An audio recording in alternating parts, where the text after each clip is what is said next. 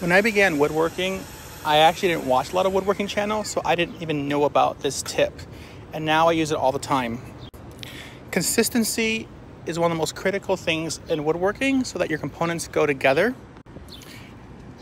And for me, in this shot right here, I've set up a stop block. That way, all of my pieces are the same exact length. So instead of measuring out each and every one where that introduces error, this allows me to maintain consistency.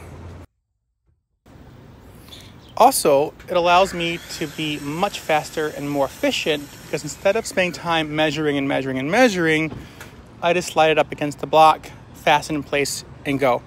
And you'll see here, I got my pieces together and they are all perfectly flush and ready for the next stage.